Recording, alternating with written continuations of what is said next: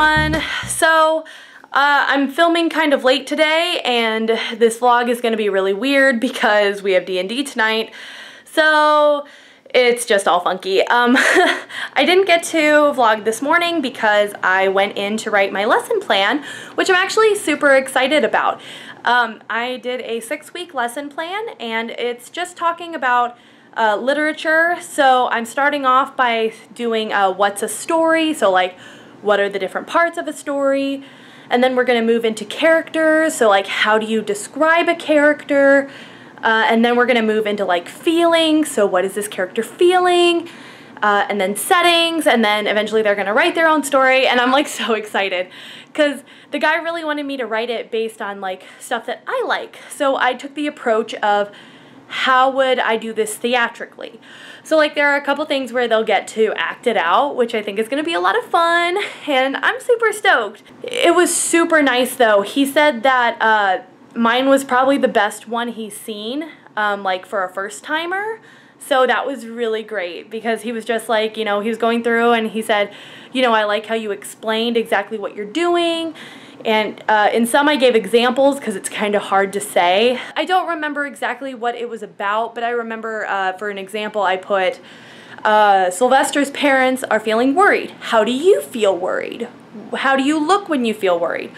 Or like his parents were searching for Sylvester. How do you look for something? And so actually physically making them get up and show me the different things to help them teach feelings and movement and what different things mean, which I think is going to be really fun for the kindergartners and younger kids.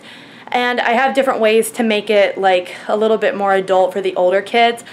Like for that one, I'm actually thinking of having them actually act it out. So one of them will be that character Sylvester, one of them will be the parent, and that kind of thing. So I'm super excited, and I feel really good because it's like I feel like I have a little bit of a knack for lesson planning, which is awesome.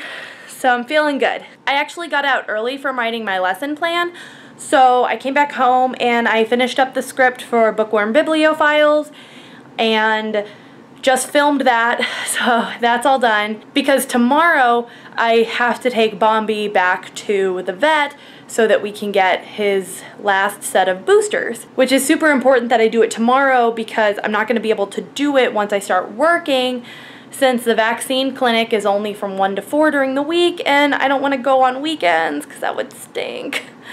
So that's how that's going right now. But this is just kind of a quick little thing. I'll probably film pets or something for a bit. Maybe Cody when he gets home, because this is going to be a very quick vlog since D&D's tonight. Yay! Now I gotta go clean. So I'm going to put you away and I'm going to go clean. I'm sorry, did I interrupt? You just look so cute. Bath time. And sleep in the corner on wires time. Bombadil. Oh man, he's out.